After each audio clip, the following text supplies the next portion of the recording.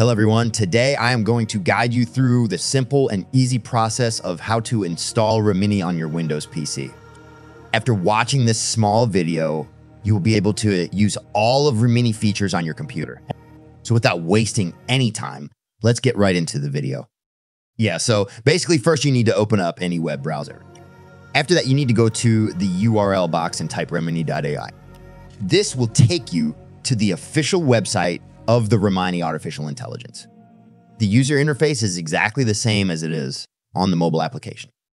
So to use it, what you need to do is simply click on the Try Remini button. This will take you to this page, and here you can use all of the Remini AI features. As you can see, I can choose the pictures or videos that I want to enhance on this page. So that was it. That was how you can use Remini services on your Windows computer. If you found this video informative, then hit the thumbs up and subscribe for future videos.